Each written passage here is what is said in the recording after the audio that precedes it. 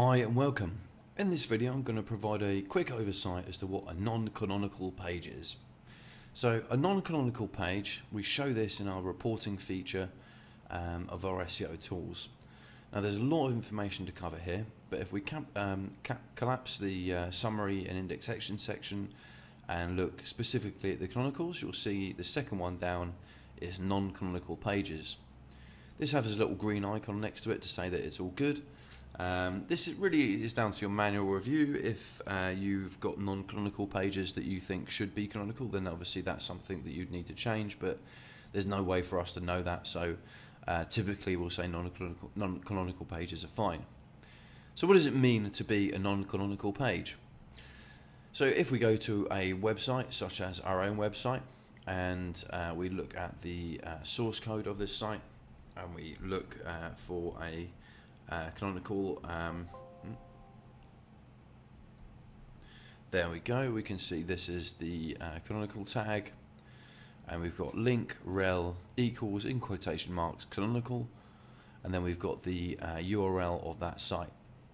Now that URL there exactly matches the page that we just came from, and so because that and the URL of the page that we are on match completely, that makes it a canonical URL.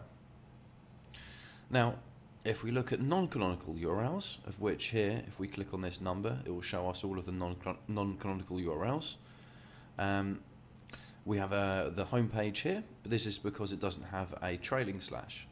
In this chart, you can see the URL of the page that's non-canonical, the status code of that page, and the canonical URL.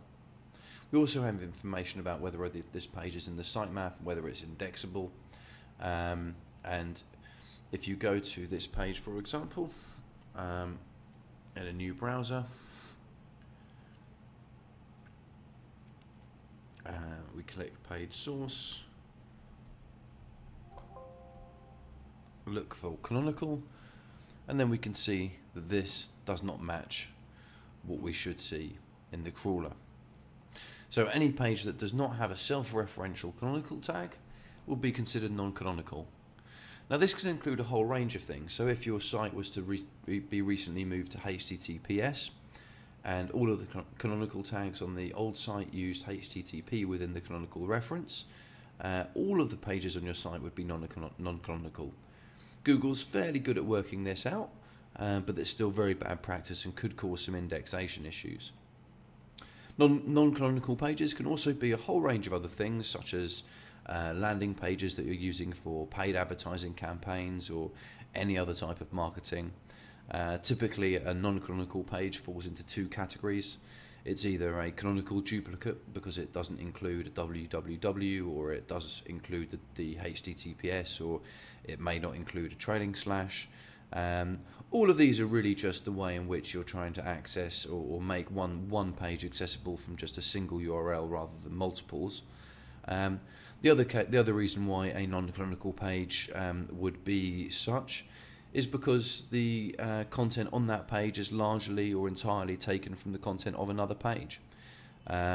Sometimes you have reason on your site to use large chunks of content from pages that are either somewhere else on your site or at another site completely, and so adding a canonical tag to the head section of the non-canonical page specifying the canonical version just lets Google know that that is the canonical version of the page, and it's ultimately down to them which of those pages they decide to show in the search results, although typically it's going to be the canonical page. Well, thanks for watching. I hope you've enjoyed this video. Look forward to seeing you next time.